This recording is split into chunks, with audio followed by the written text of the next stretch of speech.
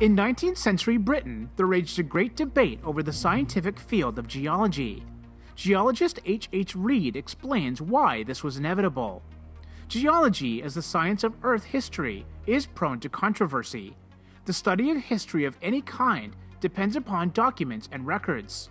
For the history of the Earth's crust, these documents are the rocks, and their reading and interpretation are often difficult operations. These so-called historical documents of geology are now collectively referred to as the geologic column, which really is just a graphic representation of the layers of rock that make up the Earth's crust. But as Reid points out, the controversy is not over the rocks themselves, but over their interpretation. How then should these rock layers be interpreted? Actually, most of the original pioneers of geology believed the rock layers were laid down rapidly as a result of the Noahic flood. For example, the concept of mapping and explaining rock layers began with Nicolaus Steno. Steno set forth the basic rules followed by geologists today when examining field evidence. He actually based his reasoning on the biblical account of the flood and accepted that the Earth was only about 6,000 years old. Other geologists and theologians of that time period also interpreted the rock layers and fossils therein as largely having been the result of Noah's flood. In fact, the general belief of that time was that a major catastrophe had shaped the Earth. However, as time went on, this biblical worldview began to be willfully rejected, and by the 19th century, in what many refer to as the Age of Enlightenment, human reason had become the ultimate authority.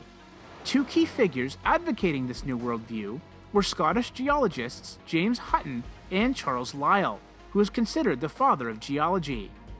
Building off the ideas of Hutton, Lyell, seeing it as his mission to free the science from Moses, developed the principle of Uniformitarianism, which teaches that the present is the key to the past. In other words, only the slow processes of erosion and sedimentation observed today should be invoked to explain the rock layers. Based on this interpretation, the geologic column would require hundreds of millions of years to form. Though Hutton and Lyell were met with some resistance, eventually their ideas came to dominate geologic thinking, and the Bible was thrown out of geology completely. Sadly, many theologians were quick to adopt these old Earth ideas and reinterpret Scripture to align with the thinking of man. Interestingly, in 2 Peter 3, the apostle warned that in the last days scoffers would willfully forget three things. First, the second coming of Jesus Christ. Second, the creation, and third, the global flood. In reality, this is not a scientific debate at all, but a religious one, and it continues to this day. Therefore, like the early pioneers of geology, we too must stand firm on the Word of God and acknowledge that creation and the flood were real events, and that the majority of the geologic column is a very real record of those events.